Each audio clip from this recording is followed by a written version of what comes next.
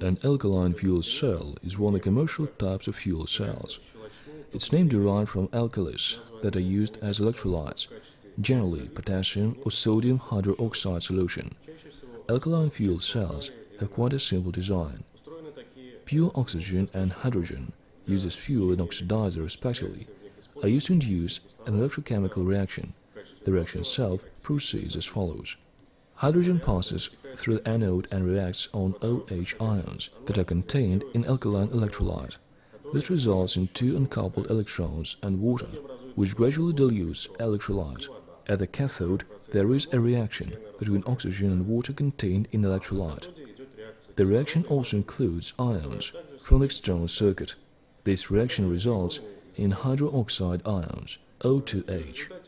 Finally, reactions produce a flow of electrons that maintain the charge-matter balance in electrolyte. Besides, energy is partially converted into heat. The electron flow occurring in the external circuit is direct current used for operation. Alkaline fuel cells offer quite a high performance factor of about 70%.